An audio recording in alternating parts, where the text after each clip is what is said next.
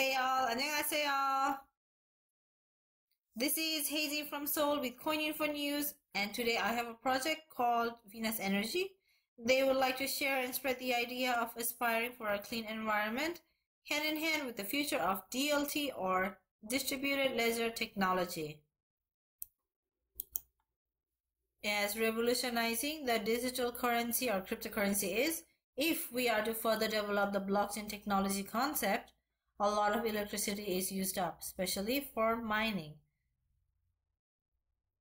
The mining of new coins requires both energy and computational power, also known as hashing.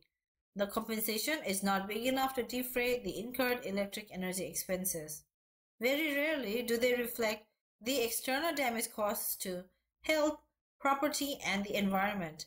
Today's primary sources of energy are mainly non-renewable, which are natural gas, oil, coal, peat, and conventional nuclear power. All thermal power plants produce waste heat energy as a byproduct. Such significant discharge of harmful greenhouse gases into the air encourages the greenhouse effect. What the Venus Energy team is working on is making the cost of the mining works cheaper so that more people are able to perform them along with the state of environment in mind. The Venus Energy team offers a solution involving the use of renewable energy sources, which is to be used for the performance of Bitcoin mining works, meaning that profit will also increase.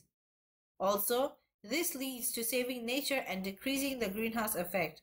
According to the white paper, Venus Energy is planning to concentrate its activities in the wind and solar energy sectors. The Venus Energy ICO started on the 1st of May, and their token, the Venus, VENUS, is available for purchase on their official website at a price of 0.00002900 Ether per token. Venus token holders would receive energy produced from renewable energy resources and also receive mining platform capacities, meaning the Venus Energy holders will be able to buy the mining power in Venus Energy platform, and it will be a lot cheaper than using other currencies. The Venus token holders are also offered discounts. So behind this very promising project, we have the CEO, Arnoldas Belozaravičius, and under him we can find a dedicated team made of skillful specialists from the IT, business and product development, finance and marketing sectors. Each team member is unique and valued for that, among the best and brightest in the business, and they take pride in their achievements and the success of others.